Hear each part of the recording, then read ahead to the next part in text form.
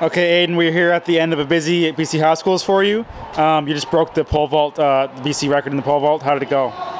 Really well, really good warm-up, good competition, got on some new poles. Overall, really good meet. Yeah. Did you go into the meet thinking the record was in reach for you? I did, yeah. So my goal this meet was actually to beat the Canadian record of 5 meters. So I attempted 5:01. Some super close jumps, but wasn't quite there today. Okay, do you think you might have it in future meets? Yeah, so and right now I'm aiming for U20 Nationals, which is 2 weeks away. Awesome. And then you also competed in the discus and the sprint hurdles. How did those events go? Really good. Personal bests in both.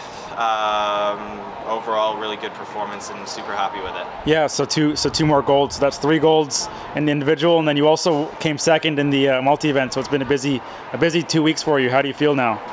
Tired. Yeah. It's been a long couple weeks. Gonna take a couple days off and then get back to training.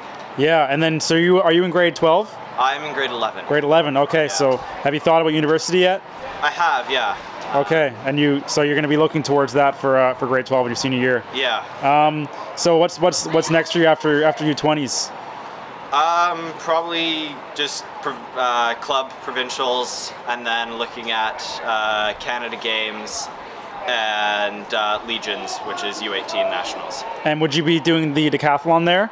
I will be, yes. Okay, awesome. Well, good luck with those meets, and obviously another senior year to compete. So we'll see you back here next year. Thank you. Thank you.